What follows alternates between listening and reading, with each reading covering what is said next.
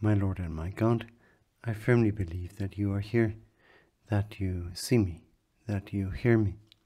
I adore you with profound reverence.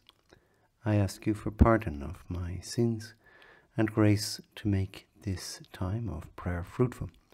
My Mother Immaculate, Saint Joseph, my Father and Lord, my guardian angel, intercede for me. Today is the feast of Saint James, the patron saint of Spain. He's also one of the saints to whom we go to, especially to ask for strength, for the strength to fight the good fight. And the Gospel of today's Mass gives us a little bit of proof why we should go to St. James for strength. The scene is like this, at least the beginning of the scene in the Gospel, is when the mother of the sons of Zebedee, that's St. James and his brother John, she comes to Jesus with her two sons in tow, and she bows down before Jesus and makes a kind of gesture of wanting something. So we see Jesus asking her, maybe a little nervously, "What is it you want?" And she replied, a kind of very daring, a very kind of bold request. "Promise that these two sons of mine may sit one at your right hand and the other at your left in your kingdom." Now, our Lord's response is not to say immediately no, nor to say yes, but to clarify things. And maybe looking at the two boys, Jesus says, "You do not know what you're asking." Because obviously the two boys put mum up to it. Maybe Jesus is always much more kind of responsive to the request made by a woman. And they think, well, this is the way to get the top jobs. And so they drag their mother along to make the request. So Jesus turns around saying, neither yes or no, but do you know what you're asking for? Can you drink the cup that I am going to drink? He asks James and John. And the two of them together, very quickly, you can see them replying, "We can." Our Lord is not unhappy with that response, because he says, very well, you shall drink my cup, but as for seats at my right hand and my left, these are not mine to grant, they belong to those to whom they've been allotted by my Father. It's kind of a funny one, because they kind of don't really get what they were looking for, at least no guarantee. And yet, our Lord is very happy with their "we can." And so in this time of prayer, this kind of conversation with you, Lord, we want to pray about that response that you seem to like. Those two words in English, "we can." In Latin, it's possumus. What is the meaning of this? And why is that pleasing to you, Lord, the possumus? I was thinking of a way of explaining this, and what came to my mind was parents, maybe especially a father, with their child, and the delight a mum or dad, but maybe in particular a dad, takes at each step of the child's development when they're becoming more independent, when they're kind of achieving things. So when they take their first steps, the little child toddles over and nobody just collapses immediately, but the child takes their first 2 or 3 steps. Huge achievement. When the child, the little boy, little girl, rides their bicycle for the first time without stabilizers, another great achievement.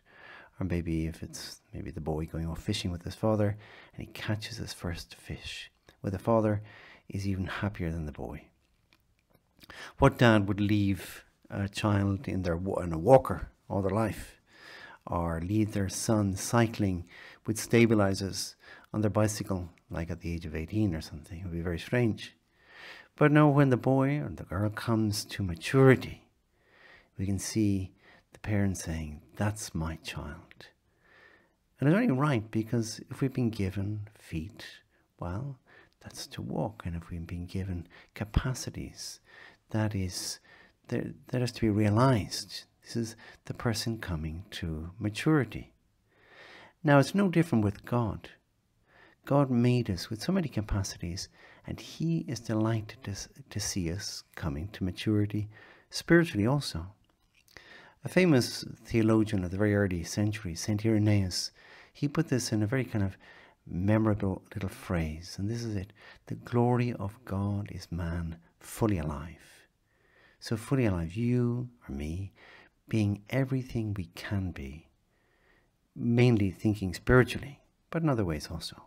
That gives glory to God. God is delighted. And so when James and John intone their possumus, or we can, they're kind of saying that. We can do it. We're sure we can do it. And you, Lord, are happy. You're very happy with that. The opposite of that is a kind of discouragement, which is not really a Christian attitude at all, even though sometimes we think it's humility, but it's not really when we say, oh, I can't do it. There's a famous little poem, and I don't know who wrote it, but this is it. The man who misses all the fun is he who says, it can't be done. In solemn pride he stands aloof and greets each venture with reproof. Had he the power, he'd efface the history of the human race. We'd have no radio or motor cars, no street lit by electric stars, no telegraph, no telephone. We'd linger in the age of stone. The world would sleep if things were done by men who say it can't be done. So it's quite something. It's true. The man who misses all the fun is he who says it can't be done. Nothing can be done. I can't do anything. And a certain way, that is what a writer called Bernanos, he said, that's the most precious of the devil's potions. That's the potion of discouragement. The devil is always saying, you can't do it. Give up now. Just stay in bed. It's not worth the effort. Well, God is saying the very opposite. God is saying, you can do it. Keep trying. Try again. Start again. You've fallen, but that doesn't mean anything. Get up again. Pope Francis also writes about this. He says, disappointment with life, or with the church, or with ourselves, can tempt us to latch onto a sweet sorrow or sadness that the Eastern Fathers called acedia. So there's a special term for this, kind of sweet sorrow. We kind of wallow in this sadness because we're disappointed with life or with the church or with ourselves. And that is called acedia. So we can't do that. Let us say with James and John, possumus, we can do it.